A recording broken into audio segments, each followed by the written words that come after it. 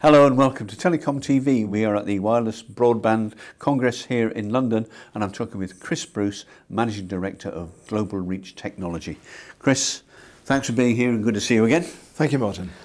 Let's get straight to it. Can you begin by explaining what Hotspot 2 is and what it means to the user? Well, Hotspot 2, also known sometimes as Passpoint or Next Generation Hotspot, is the means by which a Wi-Fi device connects seamlessly and securely to a Wi-Fi network. It can be achieved through authentication through a SIM card, if it's a phone, or if it's a device that's not SIM card connected, like a tablet or any other type of device, through a certificate or some other method of authentication. It really is the way Wi-Fi should be. It's transparent to the user, they just connect, and they just notice that they're online. I recently attended a conference in Portugal with the HTNG, which is the Hotel Sector Technology Group, and we had a Hotspot 2 network there, and I was sent a profile in the form of a QR code which I could just scan with my iPhone, download it very simply onto my phone, and that was my profile. So when I arrived at the hotel, I literally walked through the foyer and I was automatically connected to the Wi-Fi network in the hotel and the conference room for the whole period while I was at the event, about 3 days. Absolutely fascinating. It was fascinating when you said it's the way Wi-Fi should be, with a wry smile. Why hasn't it been like that? Is it because the technology wasn't developed, or what? Well, one of the challenges with Wi-Fi, and I think all technologies, is that you have an ecosystem that needs to embrace and deploy it. And Wi-Fi operates in an unlicensed spectrum. It hasn't been protected with purchased spectrum. So it's a very disparate community, if you like, with vendors of hardware and devices and operators and many others. So it's needed the whole industry to move together. Three fundamental groups, as I mentioned: operators, the technology in the devices, and the technology in the radio equipment. Yeah. It's in all of those three things, and it has been deployed at many events for quite a while, and is now beginning to be deployed, particularly in the United States, widely. And it really just needs to be adopted. And we're now seeing that happening much more widely. And it's really about getting venue owners now understanding that the way to satisfy the customer with their Wi-Fi experience is to allow them to get on. Not put a barrier in the way, a captive portal, they have to put in a password and a PIN and all that sort of stuff. Just allow them to get on. And if you want to communicate to them, to remind them how great the experience is in staying at their hotel or drinking their coffee, there are other ways you can do that, through your rewards program and all sorts of things. But you're not going to be rewarded by frustrating them to get connected. Very true. You mentioned the user experience then, Chris. How does GlobalReach help improve that user experience? Well, GlobalReach Technology is a software provider, and we enable Wi-Fi operators to deliver this Hotspot 2 experience to their users. We do that on a white label basis through operators or venues so that they can offer an experience to the users. And that can be authenticated by a SIM card. It can be through a portal if you wish, or it could be through a certificate anyway. So that's how we do it. We just make it nice and easy. Okay. $64,000 question and a bit more, really, is: does Wi-Fi have a role to play in 5G networks? And if so, what is it? Absolutely it does. And I think with this topic we have to distinguish between 5G new radio and the overall umbrella concept of 5G. Sure. And the cellular world, which started off as being voice-oriented, has moved more and more data-centric in the various generations of Gs, 2, 3, 4, now 5G. And the Wi-Fi world, which started off as being very data-centric, but small cells, but more best efforts in the early days, has become more grown up, more carrier grade, more secure, more dependable, more reliable. And the latest generation of Wi-Fi, called Wi-Fi 6, actually it's got a lot closer to a carrier grade radio technology. If you look at the way networks will be managed in the future with the splitting of the software and the hardware, NFV and SDN and the whole thing, the whole concept of network slicing comes into play, where with 5G, as you know, you're trying to address a whole range of user cases from low latency to high throughput to mass broadcast to automation, all those different use cases, critical IoT applications. It'd be very difficult to create one complete solution without either compromising on performance for some use cases or an overheading cost.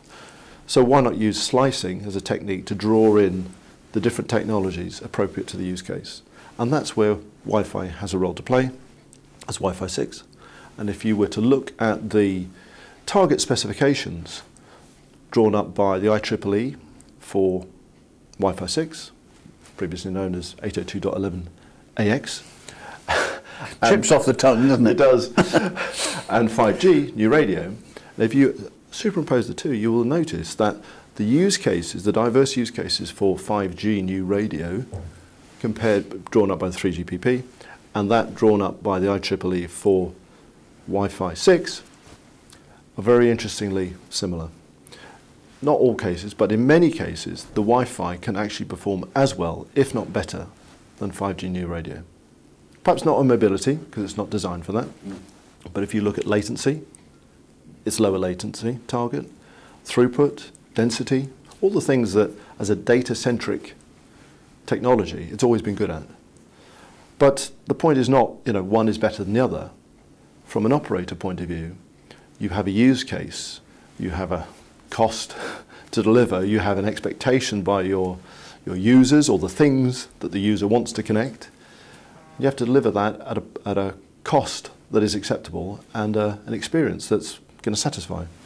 And in my mind, the more sophisticated operators will use different technologies to meet a use case. And in that way, there's no reason why Wi-Fi cannot become a slice in a converged 5G Wi-Fi platform. Interesting. So all the talk we've been hearing in various parts of the industry about Wi-Fi is going to die within the next decade is just so much hot air.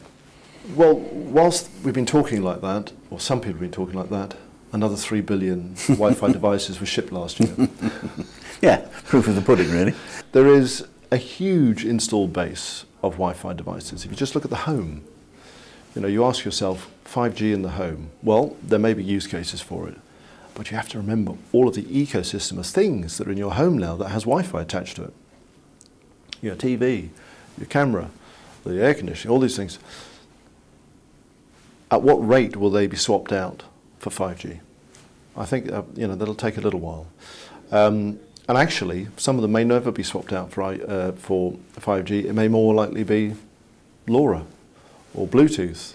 There's going to be a whole myriad of technologies. So I think it's a false premise to see, one technology is going to overtake the other. Actually, there's going to be a coexistence. Thanks, Chris. Finally, could you give us an example of the use cases where your software is being used now? Well, GlobalReach Technology, our software, is used in high-density, high-utilised environments. For example, the London Underground. So we support the operators on the London Underground, a very, very highly congested environment, as you know. Telling me. You've travelled recently. And the Wi-Fi, as you know, is on the platforms, but not in the tunnels. That's just the way it is. And it makes a very interesting and challenging use case. If you think about it, the London Underground in rush hour, a tin can arrives called a train, and in that train there are sort of 700 people. Their devices are connecting to the Wi-Fi on the platform. That process of authentication is happening in seconds. You've got 40 seconds before the passengers leave, some others come on, close the doors, and away you go to the next station. A minute later, the same thing's going to happen again. And that's just at one station. So you've got that happening in all the lines of the station. And the other thing that's interesting, while we at GlobalReach are working with Virgin Media to manage that, what happens when those the remainder of those 700 people who stayed on the train go to the next station. It's going to happen all over again. And then some of them will stay on, most of them stay on to another station, another station. Actually, we have to help make sense of where all these devices are connected. And is that the same one as that chap that was there and that chap there? Because we're going to get very, very confused otherwise. So we specialise in those sort of quite complex, high-volume environments, whether it's transport, retail, hospitality, or other high-density outdoor locations. It's an incredibly complex thing about that. Say you've got a train with 700 people on, as you say, and it's like one of these old questions when you were at school, you know, how long does it take to fill a bath with this, and all that kind of thing. If, let's say 700 people are on it, let's say half of them stay on, and then half of those get off again at the next stop, and the ones at the original one, 20% go somewhere else, so then go on to another line, but they're still all connected and registered. You've got to work out who they are, identity-wise, as they're traversing the underground system. That is complex. Well, of course, we've lost them in the tunnel, and they pop up somewhere else. You've got to be refound. Yes, yes, and they will then, when they get through to the next station, that email they were halfway through writing, they want to send, or that page they were refreshing, they want to do then. Yeah. So that's the clever bit. It is very, very clever. I mean, and don't also we've got to forget, there's advertising in the stations, TV advertising in the stations that comes and goes between the trains and everything else. It's an enormously complicated business. Now, where do you start, really, seriously, for something like that? Well, we have some clever people, and we work collaboratively with our partners who provide the rest of the service. But yes, we've got a very flexible platform that allows us to handle very large environments with lots and lots of devices and lots of people. So market-wise, for GlobalReach, it's a silly thing to say really, but everywhere there's a metro system or a tube system, there's a potential market for you. As you said, hospitality, hotels and all the rest of it. So you could be deeply into vertical markets. Correct, yes. So transport's always been a very important area for us. We're in airports in the UK. We're on planes with an airline that's hubbed out of the Middle East, and we're just rolling out another airline that's hubbed out of Mexico across the whole of Latin America. So planes is quite interesting. The origins of the sort of forerunner of this company was a company called Meshhopper that provided a wireless network along the River Thames for connectivity on the boats in the Thames. So we know the transport world very well, and it has particular challenges and opportunities. But we've also moved into areas like Westfield, which is a very high density shopping mall environment, has its own challenges, and others. So we're focused on those sorts of areas where it can draw to our strengths. Fascinating, really, really fascinating. Okay, Chris Bruce, thank you very much indeed. Thank you, Martin. Not at all. Pleasure to see you.